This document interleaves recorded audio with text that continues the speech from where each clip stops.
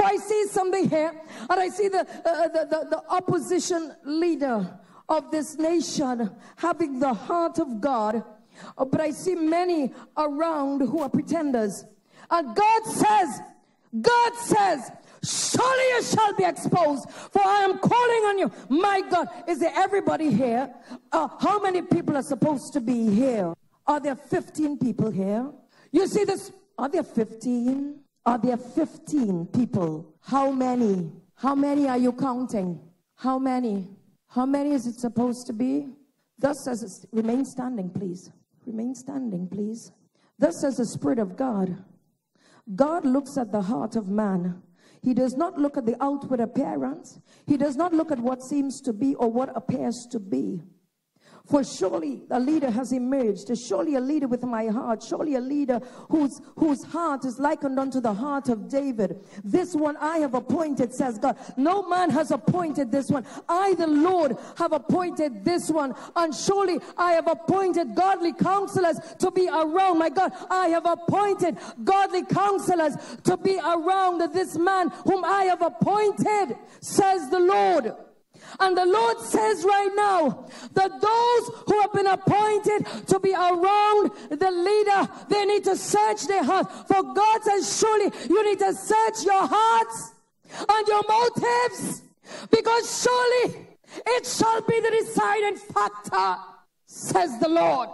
For surely, even as you repent, even as you turn away from a motive that is impure, God says, surely I will cause those whose hearts are indecisive, those who have not made decisions, says God, between now and the time of the election, I will cause their hearts to come to this government, this people. God says, you're the ones to make the difference. I've already appointed my leader. My hand is already upon my leader, says God. My hand is upon the leader. God says it is those who are around that will make the difference. It is those who are around who will make the difference. And God says, surely, even as they seek me, surely God says, know this, for I shall suddenly switch, and there shall be a massive, sudden turnaround. It shall be sudden, says God, even unto the point of the very day of the elections. And it shall be, says God, even as they walk into to vote, the plan to vote one party, they shall change their mind and vote the other.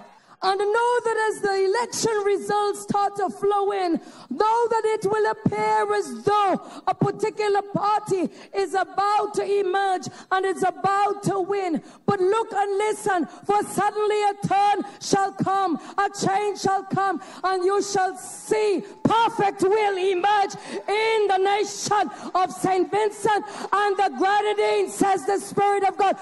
But it shall all be dependent on those who are around the man whom I have chosen.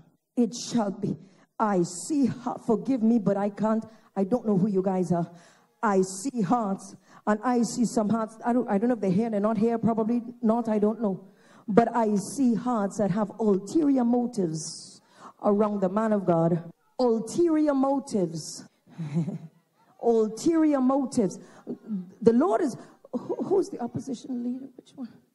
You are. Let me say this to you. Be quiet. There is an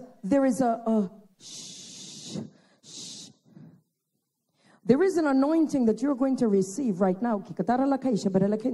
There is an anointing that you're going to see, because God is going to reveal it unto you. God is going to reveal to you.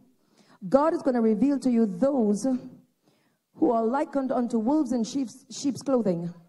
He's going to reveal to you the wolves in sheep's clothing. There's some who are amazing men of God in this group here. They're amazing men of God. But there are just a handful who are wolves in sheep's clothing. And the Spirit of the Lord is going to reveal that to you. You are going to go to them and you're going to tell them straight, listen, turn your heart around now. And even as you do it, nobody else is to do it. Nobody else. It's not your assignment. It's the man of God's assignment. And even as you do that, watch and see a sudden shift. Oh my God. Oh my God. I see a sudden shift amongst young people. There shall be a sudden shift, says God, and it shall cause the hearts of people to shift toward you. Surely if you don't do this, says God, you shall have 5 more years of the yoke of iron. 5 more years of the yoke of iron. As I stand here, you shall have 5 more years of the yoke of iron. If this is not done, says the Spirit of God.